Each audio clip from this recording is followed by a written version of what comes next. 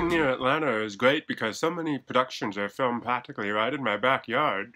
The Walking Dead, my favorite show, Rectify, and Joyful Noise. This is the location for the church.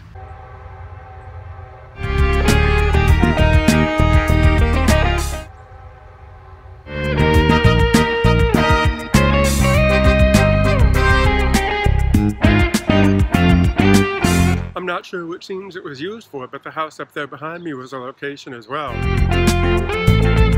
Maybe we should go online and take the virtual tour. From here to the moon and back.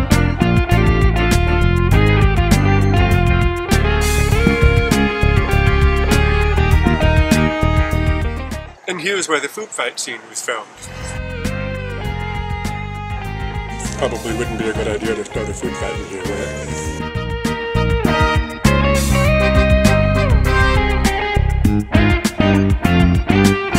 Down there at the Atlanta Civic Center where we shot the choir competition scenes. I say we because I was an extra in the scene. Call time was 5 o'clock in the morning and we weren't released until 10 o'clock that night, so I spent all day listening to those songs. Were you really in Joyful Noise? Yes. The proof is in the paycheck. Were you really a Joyful Noise? Yes. You can see me if you know just where to look. Here. And here, right beside Dolly's elbow. Couple other places, too. And check out the poster. Yeah, right there. Looks like me, doesn't it?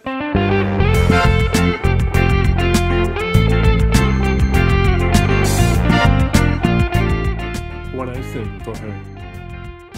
Not too long ago, I said I'd do anything for her. Except sing. But that was then, and this is now. Now, love is the whole bakery.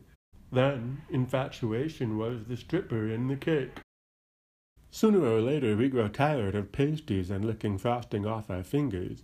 So today, her grandmother's china plates are stacked in my cupboard. Our toothbrushes touch in the bathroom. 2 packs a day for a few weeks and I am ready. Voice so big, grit and cinders, the paint goes wet, and the hardwood floors buckle when I crack the Dolly, Linda, and Emmylou version of Rosewood Casket. Fleas from the previous tenant leap from the chips in the floorboards. Neighbors come out, looking around.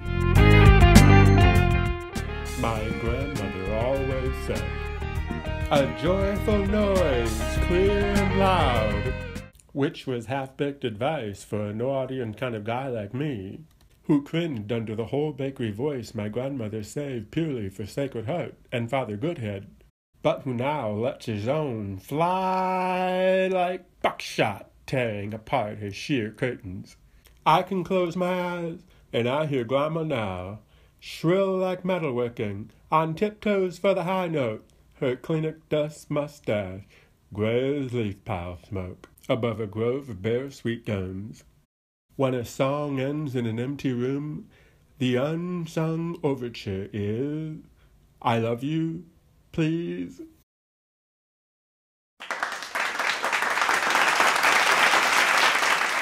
Were you really in Joyful Noise?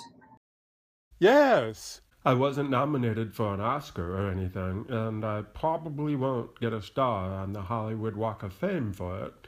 But at least I can say I've been in a movie with Dolly Parton.